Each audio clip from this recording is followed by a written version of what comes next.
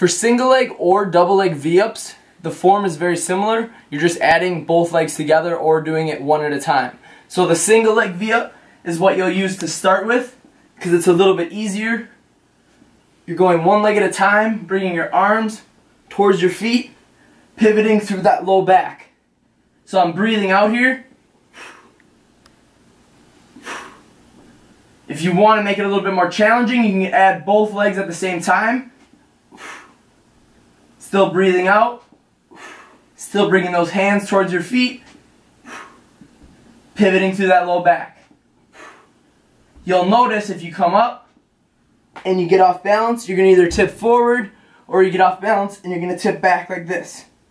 So this takes a little bit of control. Start out with the single leg like I said.